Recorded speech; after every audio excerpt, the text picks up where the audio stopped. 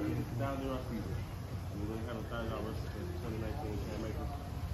So what's it like in your second preseason now? Any different?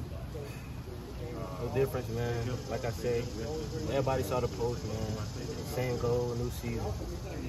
We getting after it, same thing, just pushing it, get comfortable in that position, understanding that this is my year.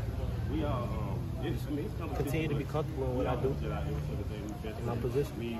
What do you think the biggest strides you've made so far from last year to this year? Understanding that it's keeping that you versus you mentality. You mess up, every dog got his day. Even though you mess up, keep going. Keep understanding that it's a bigger picture. And last year, I know it was times I mess up and I get down on myself, but understanding that count to 3, get to that next play and go do you.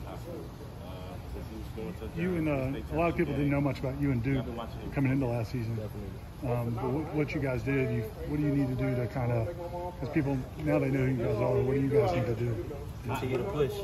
Continue to push that sled, push that sled, push that sled until they understand who we are. It's going to take what it takes, but I guarantee you by the end of this year, everybody going to know our name. What are you seeing from Sam McCall, Thomas, young guys coming in, impressed early in the spring? Your thoughts on them so far in fall camp? The young guys in our room, I just feel like they've been here before.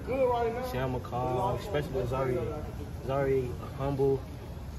They got the want to. They want to learn.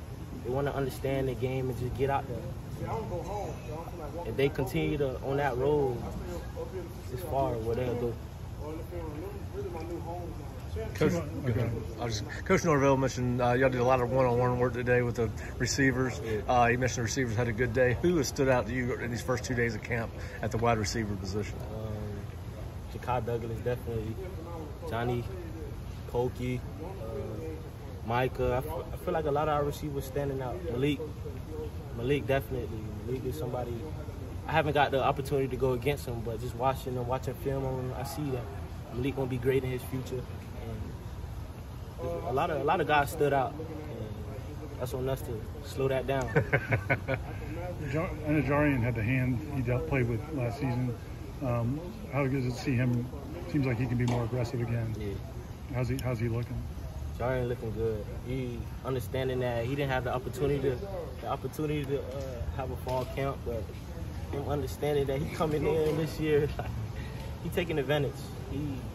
Even off the field, you can see that he continue to slow down the things that he's doing, taking advantage of the opportunities that they're giving us, watching more film, extra work, just knowing that he gotta slow down in order to do what he gotta do on the field this year.